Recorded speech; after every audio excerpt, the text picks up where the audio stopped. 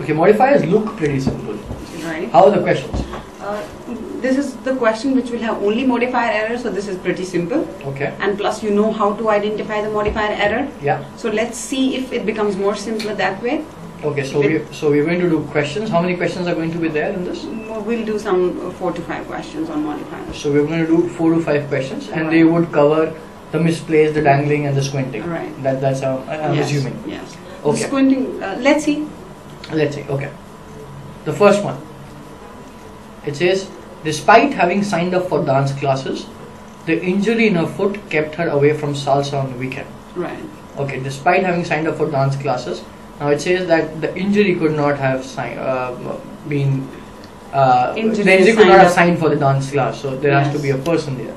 There has to be a person. So the easiest way to do it is when you see classes and injury. Yeah. So cut this choice. Yes. You don't have to go. You don't have to read the choice A. So this is gone. Yeah.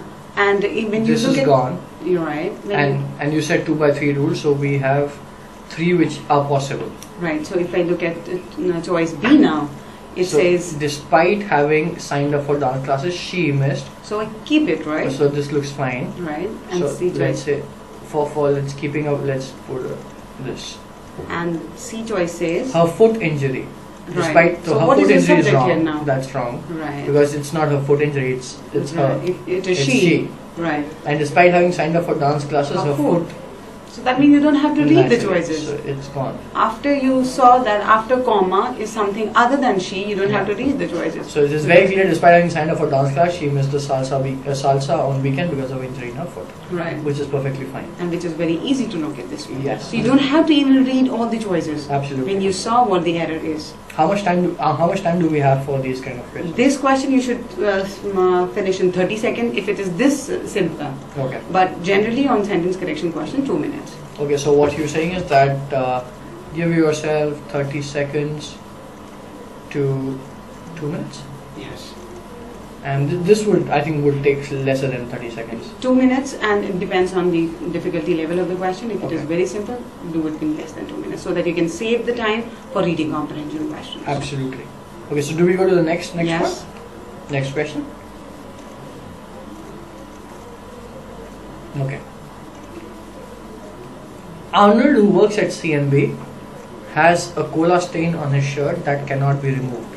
Right. So, Arnold, who works at CNB, okay, it's Now the whole portion is in 2 commas. Yes. When something is in 2 commas, we call it a positive. a A positive. APPO.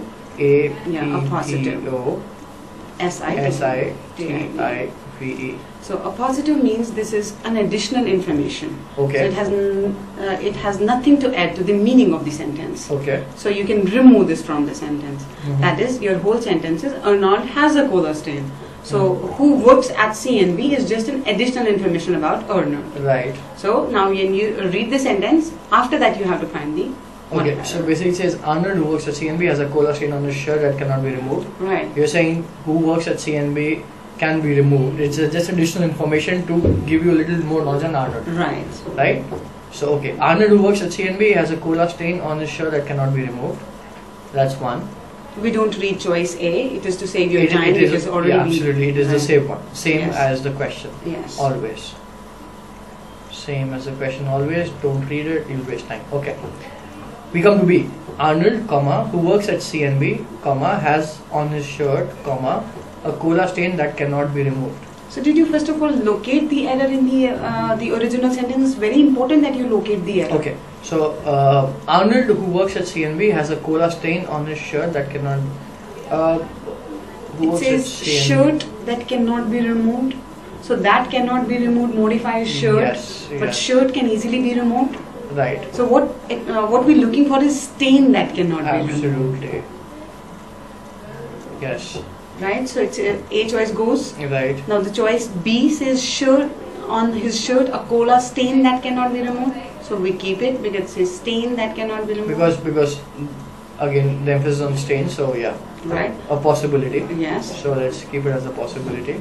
And choice C says Arnold, who worked at CNB, has a cola stain shirt that cannot be removed. Again, the shirt that cannot be removed. Yes. So not gone because So shirt this- can be removed anytime. Yes. This is gone. And the On choice. his shirt, Arnold, who works at CNBC, has a cola stain. So this changes the meaning of the It sentence? changes the meaning. So this is not what the thing is. This also goes. Working in CNB, comma, Arnold has a cola stain on his shirt, which cannot be removed. So which modifies what? The shirt. So shirt can be removed? Yes. So So this then- also goes away. Right.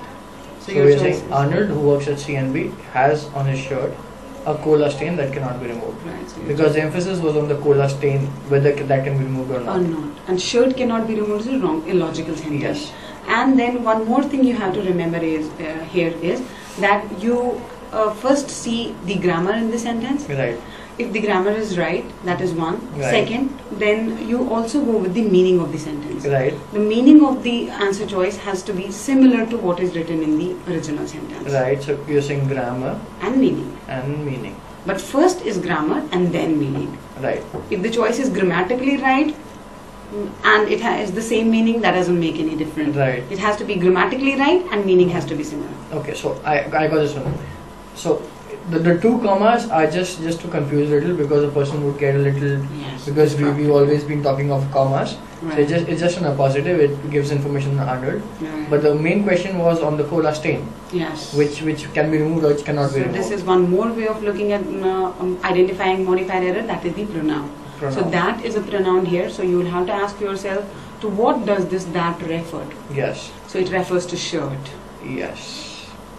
So that refers to shirt. And Absolutely.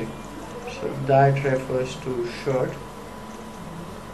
Yes. And again, if you look at choice E, Yes. it has a word which is it says which. Which is the same as that. Pronoun, right. So it refers to what?